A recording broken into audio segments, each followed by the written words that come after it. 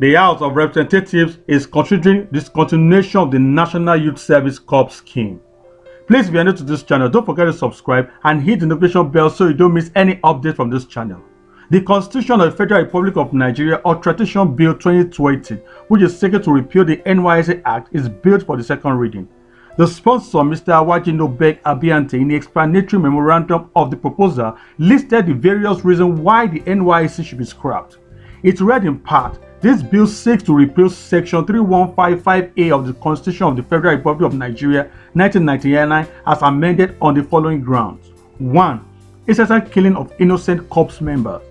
There have been recent reports about incessant killing of innocent corps members in some parts of the country due to banditry, religious extremism, and ethnic violence, and incessant killing of innocent corps members across the country. 2. Public and private agency department no longer recruit able and qualified Nigerian youth. Public and private agency departments are no longer recruiting able and qualified Nigerian youth, thus relying heavily on the availability of corps members who are not being well remunerated and get discarded with impunity at the end of their service year without any hope of being gainfully employed. 3. Insecurity across the country. Due to insecurity across the country, the National Youth Service Corps management now gives considerations to posting corps members to their geopolitical zone, thus defeating one of the objectives of setting up the service corps, that is, developing common ties among the Nigerian youth and promote national unity and integration.